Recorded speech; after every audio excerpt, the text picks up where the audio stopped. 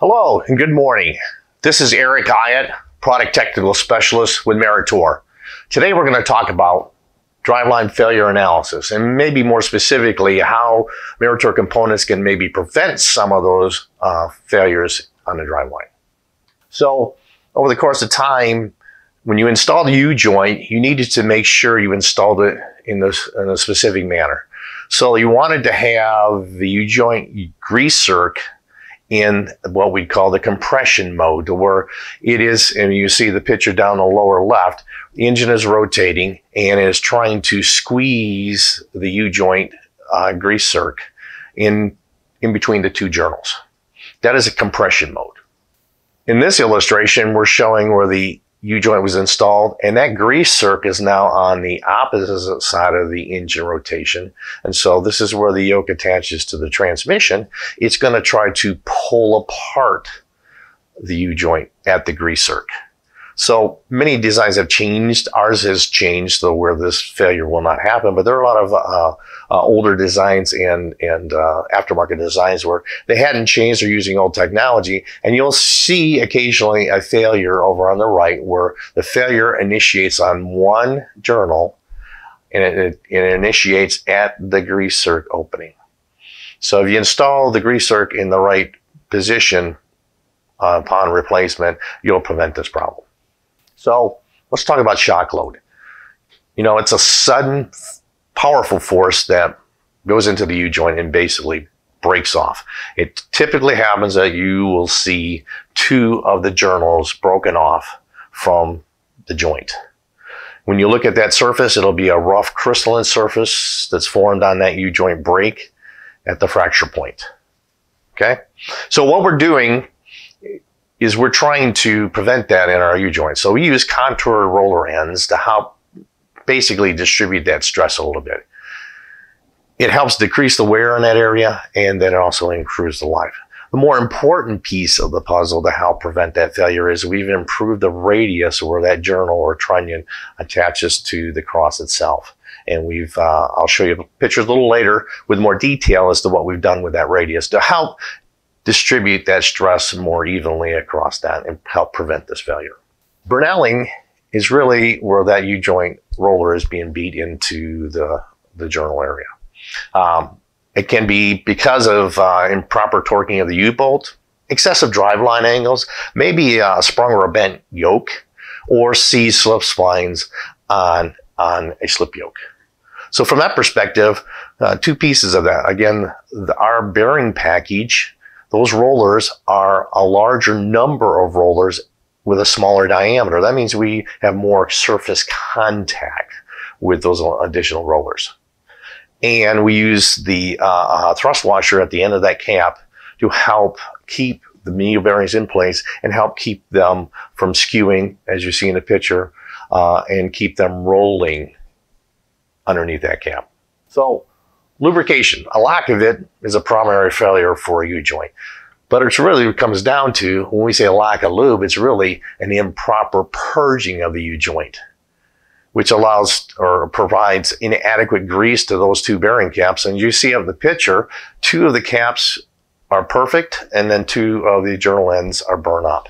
So it was an improper greasing procedure where they didn't purge the air pocket out and get grease into the cap.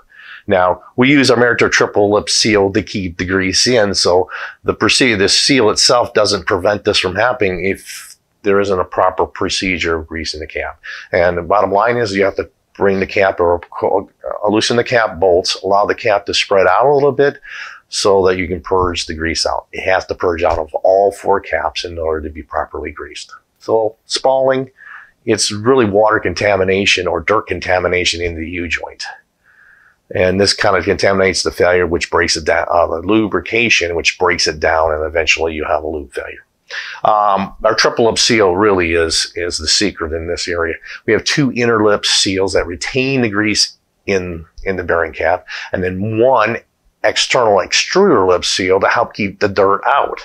And then we protect that extruder lip seal with basically a metal shield, which helps keep the dirt from getting to that lip and wearing on it. So those two features are really the key to a long life on the Meritor U-joint. and extended loop cycle of 100,000 miles on line haul. So end galling is really found in a lot of the aftermarket U-joints where we have a metal-to-metal contact at the bottom of the cap and the end of the trunning. And you can see it's galled up and welded. Well, that usually happens when you have higher operating angles and the cap moving back and forth wipes the grease away. And therefore, now you have metal-to-metal contact, which is a friction weld. So what we do is we put in a nylon reinforced thrust washer. That eliminates that metal-to-metal contact, therefore eliminating any potential for galling or wear. We absorb a little bit of that particles that may be involved in the wear process into that thrust washer. It also retains the nail bearings in place. It has the lube channels to help distribute that lube. But most importantly, if you're a driveline builder, it helps maintain a tight end plate clearance so that when you're balancing that shaft, you're not going to have a problem balancing the shaft with that genuine Meritor U-joint. Center bearings fail in a couple ways. One is the primary failure is the rubber fails due to misalignment, maybe imbalance in the drive shaft, or plain simple environment. Then the second part of that failure could be the bearing failing internally, where it's ingested either rain, ice, dirt into the bearing itself, and it causes the failure. So what do we do on the Meritor U-joint, or should I say center bearing, to help prevent that? We have three possible ways to correct misalignment. We got a horizontal misalignment, a vertical misalignment, which is between the plus or minus 4 to 5 degrees. And then we have a 1/4 inch, which is a total of 1/2 inch, 4.5 movement. Those are three pieces of the puzzle that help keep the rubber from being fatigued because it's being stressed. We also use a sealed roller bearing. So there's no greasing to that, but we add in an integral deflective shield to the outside barrier, and we put a little bit of basically water preventing grease on the inside of that shield to keep moisture from getting up underneath and starting to decorrode or penetrate the seal area on the bearing. Extends that life dramatically. Then we put slotted holes into the metal component to allow for a little misalignment with the cross member. So let's talk about component fractures. Most commonly, you'll get the yoke fracture. When you look at that, that is a bending fatigue type fracture. It's instantaneous because of the sudden and forceful force into the yoke. A lot of times it happens because the wheel is spinning on ice and then it grabs pavement. That's a sudden stop. Usually fails the U-joint across 2 of the journals, and it will fail the yoke in many cases, as you see in the picture. That fracture will be a clean break. It will be rough crystalline across that surface all the way the entire length.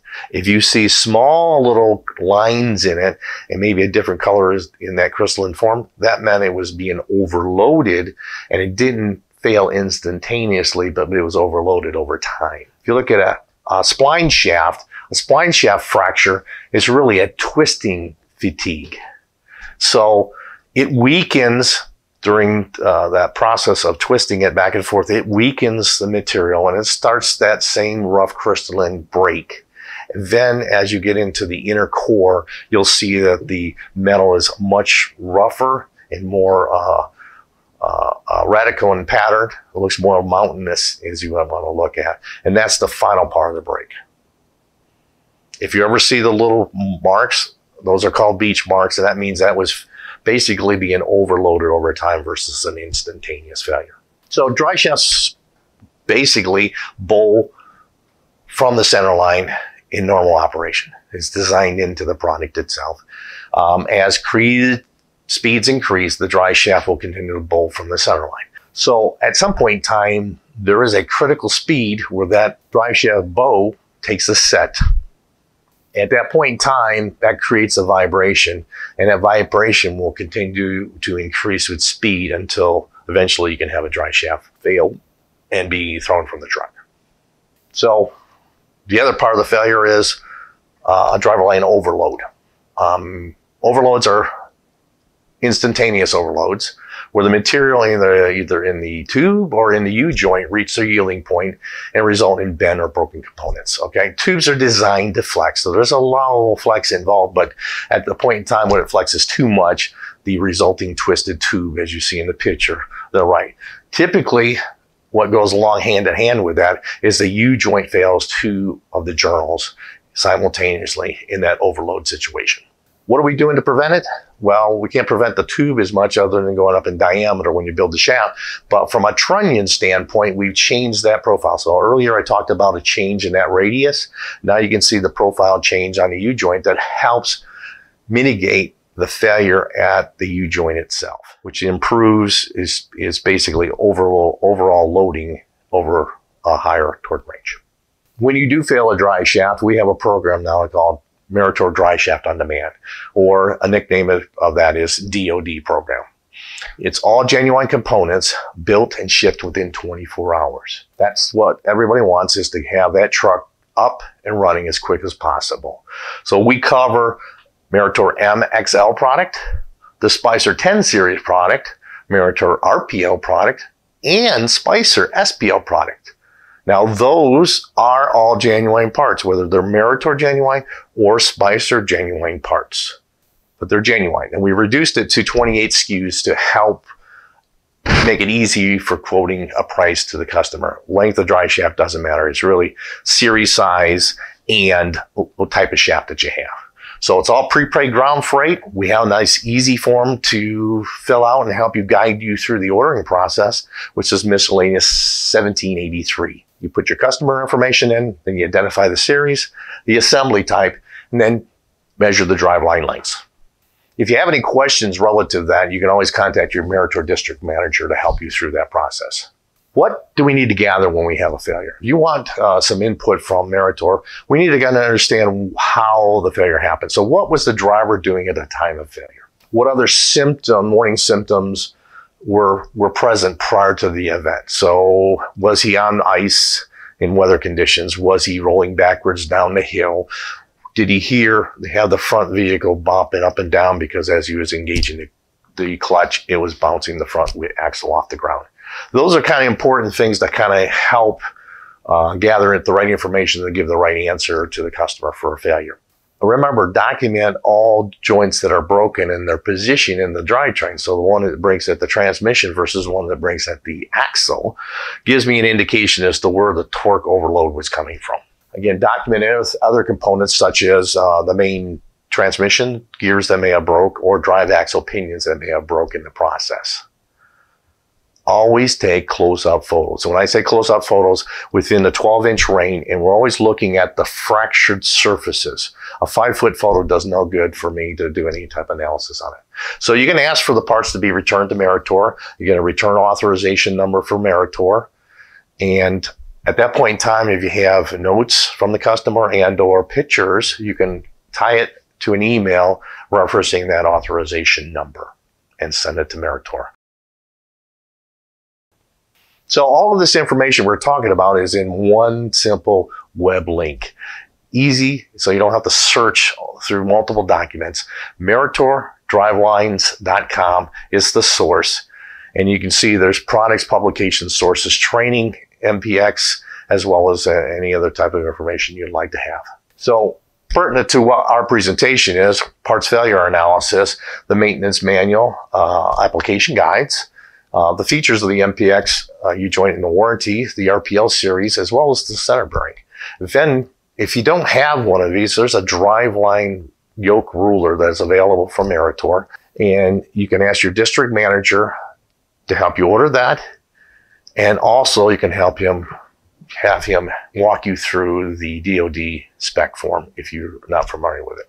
Next month's seminar is going to be on wheel end. We invite you to tune in at that time. Again, thank you. This is Eric Ayat, Product Technical Specialist from Meritor.